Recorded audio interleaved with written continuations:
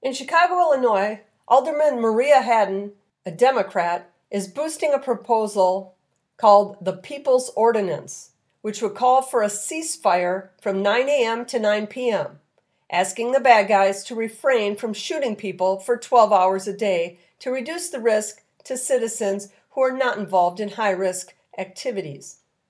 The promo ad reads, "Protect the youth. No sliding while the sun is out."